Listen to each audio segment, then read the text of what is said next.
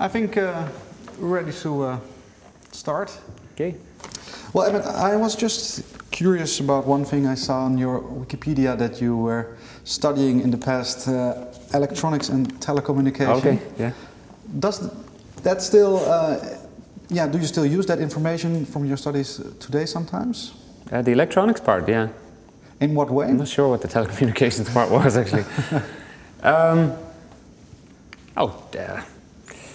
I can wire my own house, electricity, and just figure out how things work, fix things myself when they're broken and stuff. But the reason I did that course was because in those days it was, even though I loved music, it was like, well, you can't really have a career with that, so what's the closest I could do? Oh, work in a studio. And nowadays you have engineering courses for actually recording studios, but then it was, this is the closest you could get. With this background, maybe you could get into a recording studio.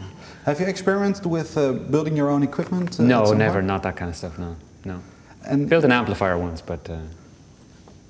you don't use it anymore? No, it was just a little tiny thing, but no, never got that far into it, no. Is for you then, what you mentioned, that working in a studio as an engineer or a producer, is that something that you came close to at some point, or was it you drifted away as long as when you started producing? I only did 1 year of university because I just had the bug. This is music, and things happen pretty fast. So we had a record deal pretty soon, and that was. I realized suddenly it was possible to be a musician, and I didn't have to work in the studio. How is it now for you when you are in the studio recording for yourself? Do you pay attention to what the other half of the producer? Absolutely, yeah.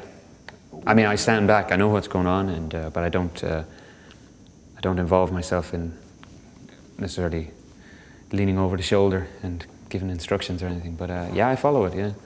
What part of what they do does interest you? What they can hear that I don't necessarily hear, like really understanding sound, and it's pretty amazing.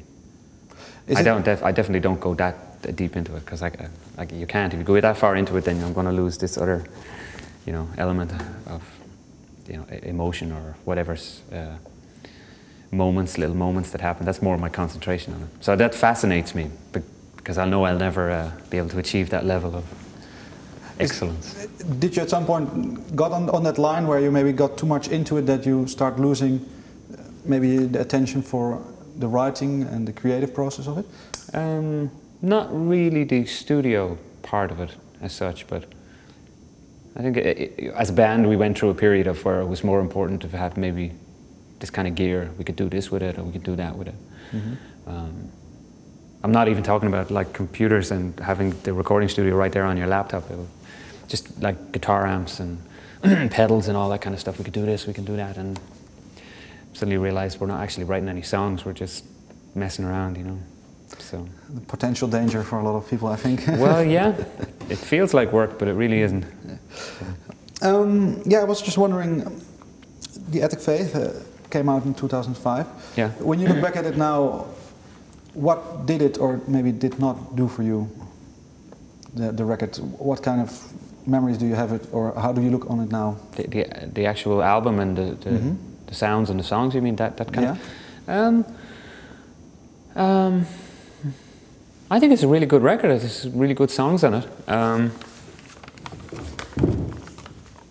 Yeah, there's nothing that I think is... I mean, no record is a perfect record, but I don't...